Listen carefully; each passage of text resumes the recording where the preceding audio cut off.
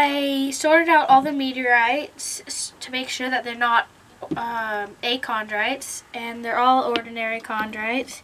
You can see the attraction.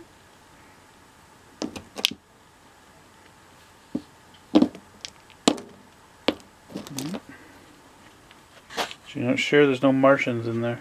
Yeah. These are the ones that are all going to be sacrificed, eh? Yep.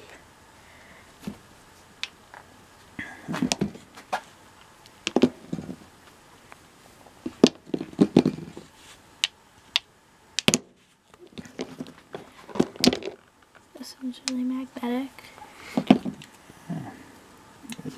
Nice roll over lip here. I don't know if you can see that.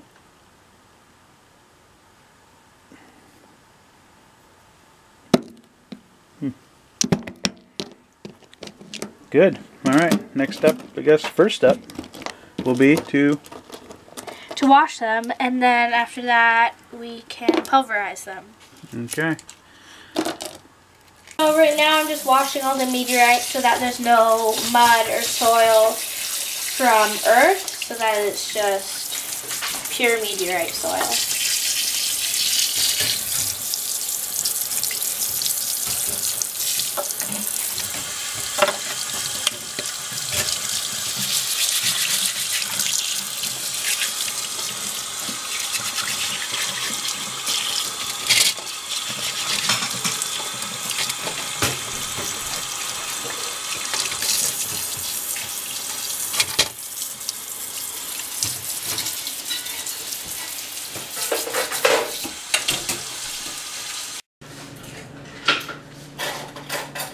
While I was grinding up the meteorites, I noticed that this one had large amounts of nickel iron, and there's huge nickel iron blebs all throughout this one, which makes me think that it's mesosiderite.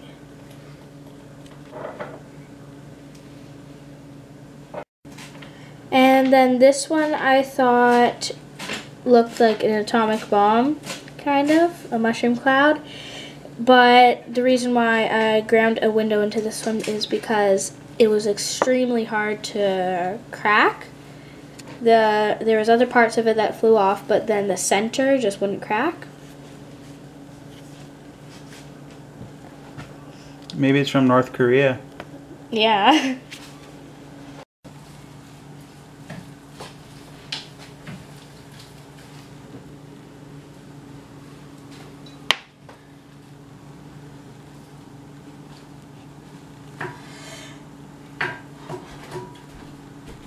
What's this? Turkey burgers and pita.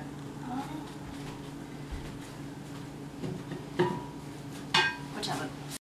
This one has a bleb of petrolite, which is sort of like pyrite. It's almost like fool's gold, but it's not as shiny. There's flecks of nickel iron that are shiny, but it doesn't shine as much. Yeah, it's kind of brassy colored yellow.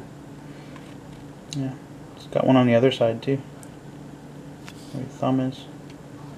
Yeah, little one. So we have 6.5 kilos of NWA meteorites that my grandpa sent up, and they're ordinary chondrites, so that they're not too expensive. Where are they from? NWA, Northwest Africa. And what kind of meteorites are they? They're ordinary chondrites, so they're not that expensive.